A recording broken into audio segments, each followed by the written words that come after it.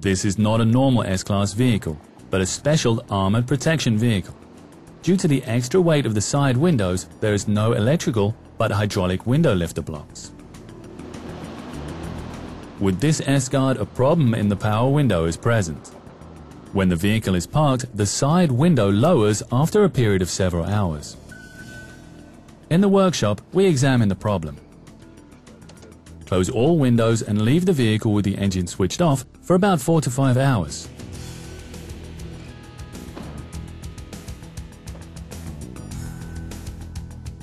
Subsequently, check the position of the windows. A clear gap can be seen with one of the windows. The cause is most likely a leak in the emergency valve block of the hydraulic window in this door. Before you go on an error search, however, take out the mechanical key and keep it outside the vehicle. With guard vehicles, always make sure not to lock yourselves out inadvertently. Now close the window. Then switch the ignition off. Then at the rear door, check whether the 2 levers of the emergency operation are correctly closed. These here. No faulty operation is found. Before you continue to work, for safety reasons, make the system free of pressure.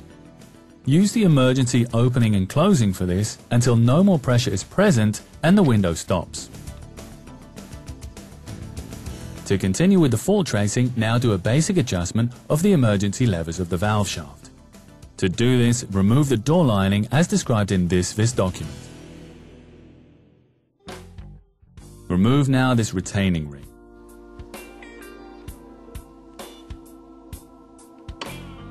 Then you notice the spring. With an open wrench, hold the valve shaft and loosen the lock nut.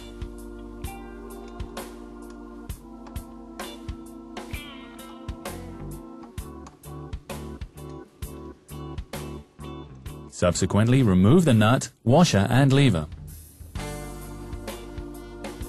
Now examine whether the locking valve is correctly closed. Note, this has a right-hand thread. The valve shaft emergency opening can be turned, therefore the system was leaking.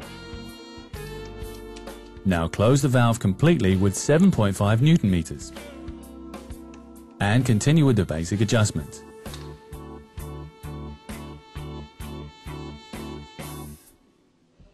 Apply Loctite 270 to the thread. Subsequently, install the lever and screw and the lock nut on the valve shaft. Tighten the nut until the lever sits firmly. Afterwards, fix the position of the valve shaft and the lever with an open-end wrench. Now with a 1.6mm feeler gauge, set the gap between lever and stop plate.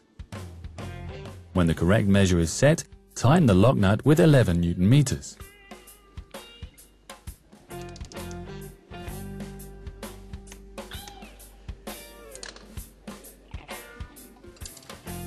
Check the adjusted measure once again just to be sure.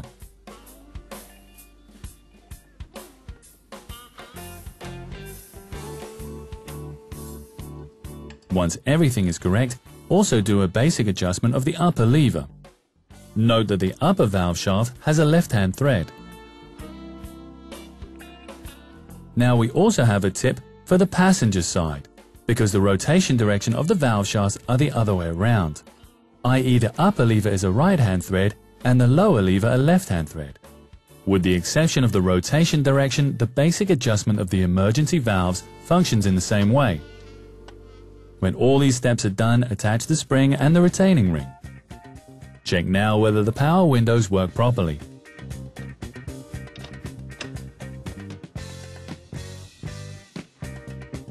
Here, always make sure to close the levers again properly after use. The spring only serves as a support and does not take over the lever resetting function completely. Switch on the engine and do a functions check of the rear window with the electrical switch at the driver's door. The window opens and closes perfectly. Therefore, you can reinstall the door lining. Subsequently, fill the reservoir of the hydraulic pump. Hold the switch for 10 seconds. Now do an exit short routine in the start diagnosis. Next, put the mechanical key back in the main key once again.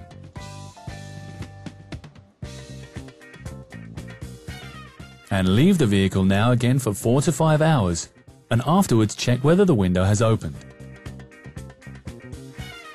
This is not the case. The problem is solved.